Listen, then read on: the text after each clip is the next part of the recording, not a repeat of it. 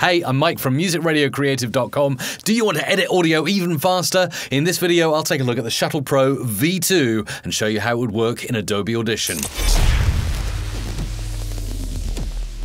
This is the ShuttlePro V2 in action with Adobe Audition CC. As you'll see, lots of fantastic presets here in the Contour Shuttle app that appears in the top right once you've done the installation. So it's all set, ready to go. Let me just show you how this is going to up your game with Adobe Audition and audio editing in general, make you super fast. First of all, if you use the Shuttle, no surprises here.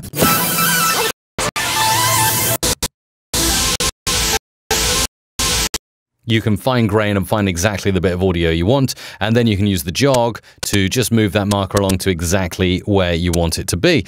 You might want to place a marker in, so you can do that there by clicking that button over there, and then let's rifle through and find a place I want to mark out. There you go. I've selected or highlighted a portion of my audio very easily. Want to zoom in? Not a problem at all. Zoom in using the key down here by default, and then zoom out by using this key over here. I've got loads of other features, like for instance, this is undo and redo. I can show you that in just a moment. But first, I'll need to do something in order to show you how that works. So let me take you through these keys. Right, first of all, that's home, that's end, home, and end. And of course, as you've seen, you can label these all up so you'll remember them nicely. And then we got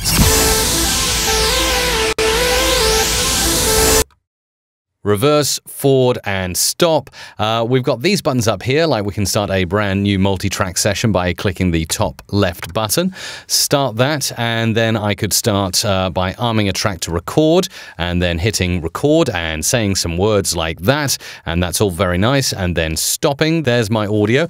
Unarm that track, and you can see down here in your history what you're going to be doing. So if I make a few edits, say here, here, and here with my new audio, I want to be using this to undo or this to redo. So I can undo and redo stuff very quickly on the Shuttle. And then finally, if I want to do something like use the mixer, I can push this button over here. You see that button over there will toggle the mixer display, which is very handy inside the multi-track of Adobe Audition. And finally, say I'm right over here. Let's look at my original audio track, and I want to export that. This button by default will export the file to whatever kind of audio file I want. So very easy to get around this controller. You can pretty much do anything you want to in Adobe Audition using the ShuttlePro V2. That's it, the ShuttlePro V2. It's an ergonomic controller from Contour. Let me know how you get on with this if you try it out in the comments to this video.